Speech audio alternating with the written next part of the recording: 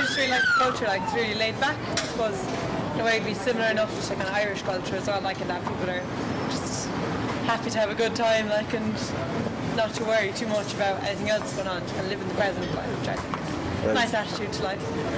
It's very hot. Yeah, the weather, the good weather. The food, the dancing, the warmthness of the people. Well, the food, the music, the people, everything. Yeah, they're up for the crack, you know, and the food. Me gusta la lengua, me gusta el idioma, me gusta la comida. En España me encanta mucho lo que son los mariscos, lo que es la vida social, todo lo que es la cultura.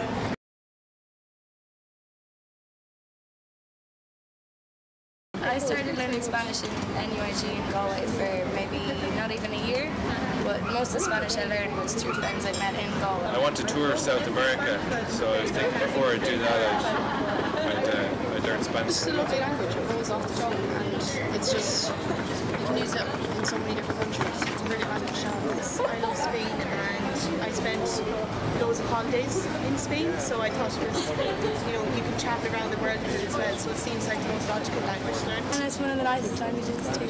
I studied Spanish at school, so I can talk more or less in Spanish. I'd love to travel, and I wish I spoke other languages, especially Spanish, because half the world speaks Spanish.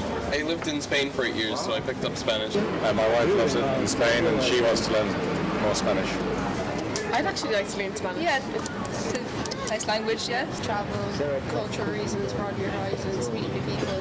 You can't talk to someone in a different language. Like learning a language like Spanish definitely bridges the gap for learning other Latin-based languages. If I had one regret in school, that was not learning Spanish, because it's very popular.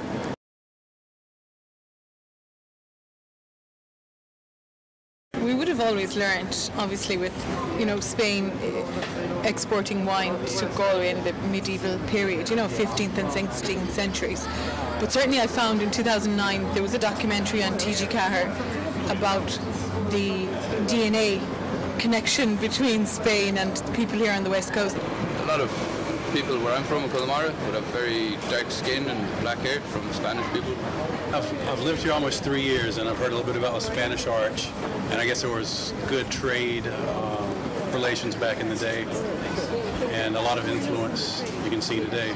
Lo que se refiere al carácter, quizás tienen un carácter más similar al español que, por ejemplo, los ingleses o, claro, los escoceses.